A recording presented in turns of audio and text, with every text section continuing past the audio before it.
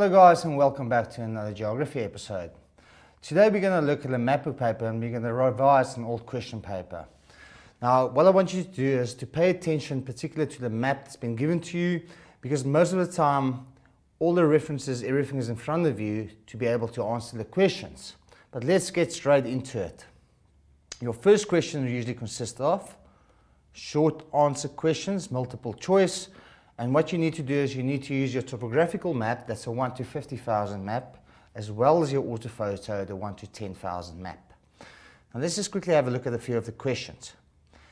Now the contour interval of the topographical map is, now very importantly, what is contours? Contours are lines joining places with equal altitude. Now you get this information on your map. Now if you quickly go to the MUSINA map, see, there you can see over there the contour interval on a topographical map is 20 meters. So there's your first answer. All you need to go and do is go and look at your references. The correct answer is number D. Okay. Now if you look at the next question, the height of the N1 national route at 2 in block F1. Okay, let's quickly go and have a look. Now first of all, how do we determine what is the N1? Once again, you need to go to your references, and there you can see it's a national route. It will be blue in color or it will be red in color. All you need to do is go to your references. So the question states in block F1. Now let's quickly find block F1 and number 2. So there's it. So the question states, what is the height of the N1 over there? Now it's quite easy. You look at the spot height, it's 521, and you go to your closest contour line and you will see your closest contour line, the height represents 520. And there's your correct answer. Now remember, contours represents altitude. It's lines joining places of equal altitude. Our next question, the settlement of Arton Villa in F6 originally developed as what type of settlement? Now let's quickly have a look at F6. See how easy it is when I use my map to find information. Okay, there's F1, F2, F3, F4, F5. Okay, there's it.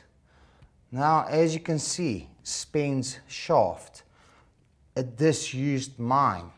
Now that is a clue to determine, and it gives us, let's see if they give us the option of mining, and yes, it's number A, mining used to take place over there.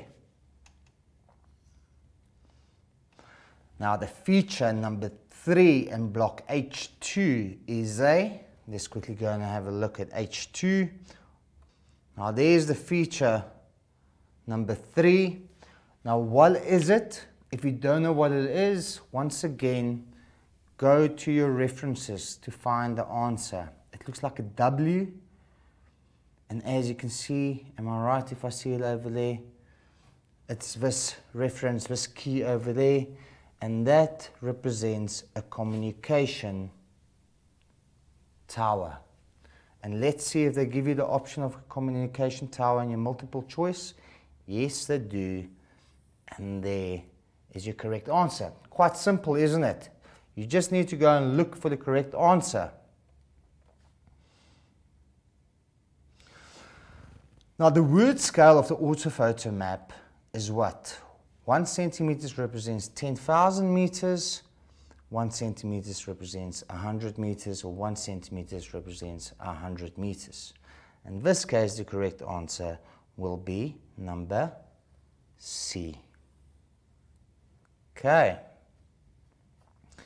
Now, if we look at question 1.6, the slope between L and M in an orthophoto map. Let's quickly go at the slope between L and M. The slope between L and M situated over there. Now, as you can see, the first thing that I pick up from this image over here, look how far the contour lines are from one another. So do you agree with me? Remember, when contour lines are very far from one another, it's a gentle slope. When the contour lines are close to one another, it's a steep slope because these contour lines represents altitude. So it means from the one contour line to another contour line, there's an interval. For instance, on orthophoto is usually 5 meters. On topographical map, it's 20 meters. So I will definitely say, if you look between M and L, look how far the contour spacings are. It's definitely a gentle slope. Let's see if they give us the option over there. Yes, C, it's definitely a gentle slope.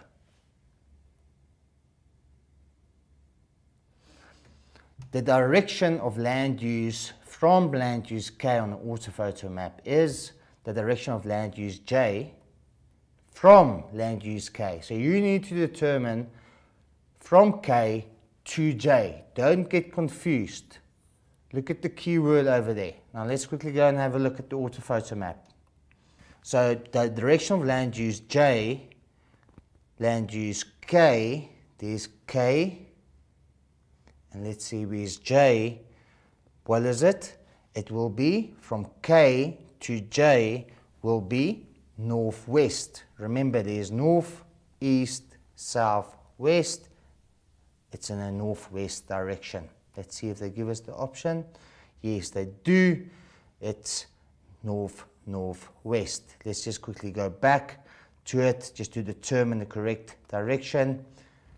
There's K, there's J. It's north, northwest. Northwest will be more into that direction over there. Remember, when you determine your direction, draw a north-south line and draw a line from where and to, and determine it by using your 16 cardinal points.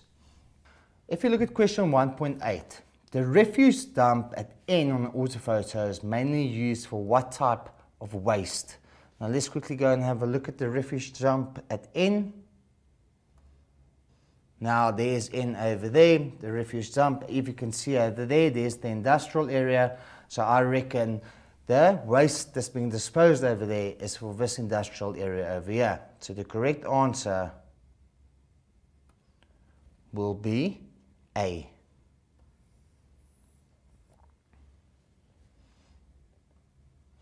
If you look at question 1.9, the residential area marked G in the orthophoto map shows a rough what type of street pattern. Now let's quickly go and have a look at that, at number G.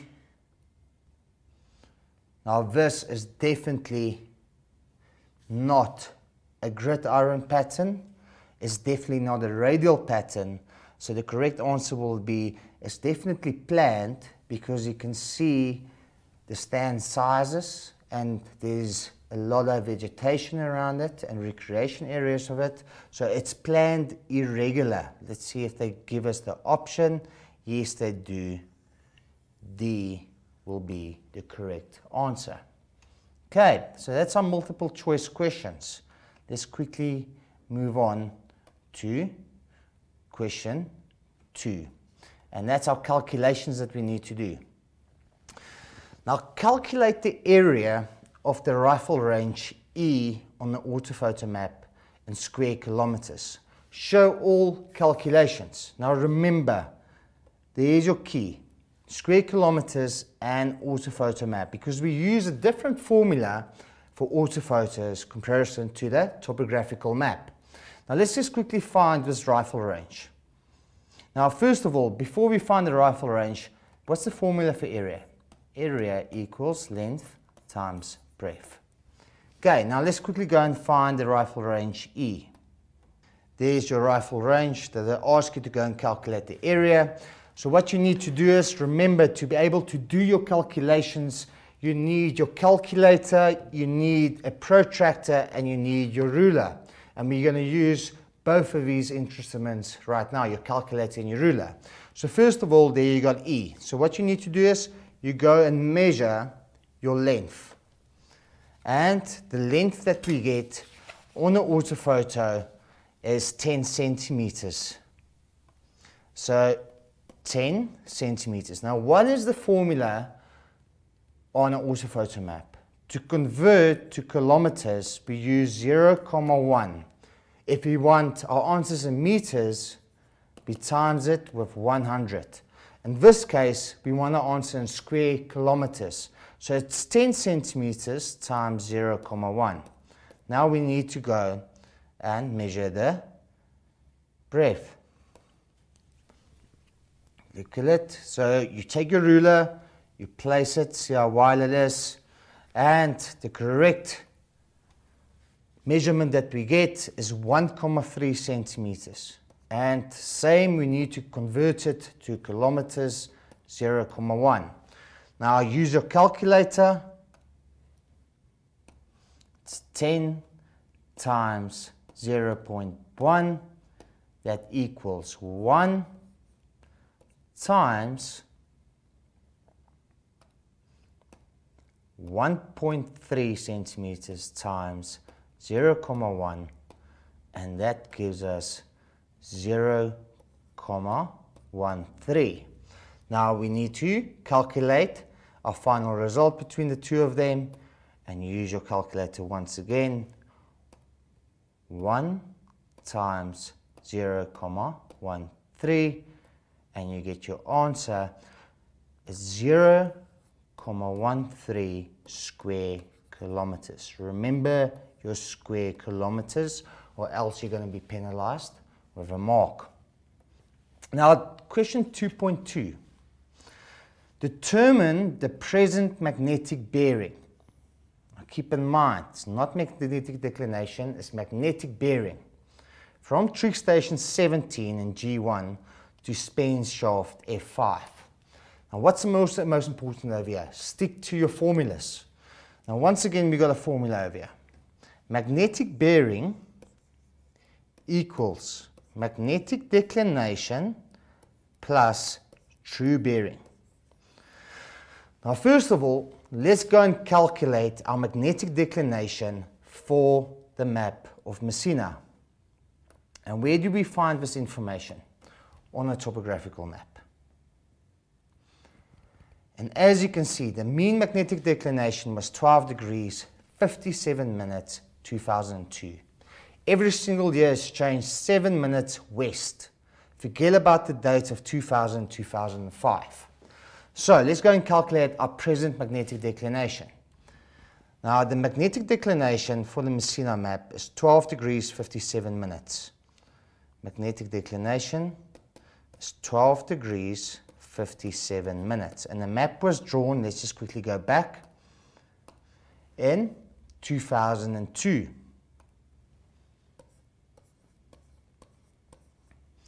Now the annual change, the yearly change, was 7 minutes west. And we know if we move west, what do? We add. Remember that. West we add, east we subtract. Now we need to go and calculate the present magnetic declination. And the present year is 2017, subtracting 2012, and that equals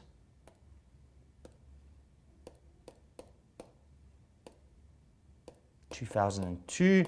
That gives me 15. Now, from 2002 to 2017, there's a 15-year difference. Every single year, it moved 7 minutes west. So what do we need to say? 15 times 7 equals, let's quickly go and calculate that. 15 times 7 equals 105. Now 105 minutes. Now remember, just want to write in a different color pen, 1 degree equals 60 minutes. So let's say 105 subtracting 60 minutes. 105 minutes subtracting 60 minutes, that gives us 45 minutes. So basically, this equals 1 degree and 45 minutes. 105 minutes equal 1 degree and 45 minutes. And because we're moving west, what do? We add it up. 12 degrees, that's where I get it from, 57 minutes plus 1 degree, 45 minutes. Because we're moving west, we are adding. Okay, So let's quickly have a look at that. Now we got 57 minutes and 45 minutes. Let's just quickly add those two together. 57 plus 45 equals 102 minutes. Now 102 minutes equals 1 degree and 42 minutes. So our correct answer will be 14 degrees and 42 minutes, because we've got 12 plus 1 plus the 1 degree over there, so it's 14 degrees 42 minutes. Now we still need to go and calculate our bearing.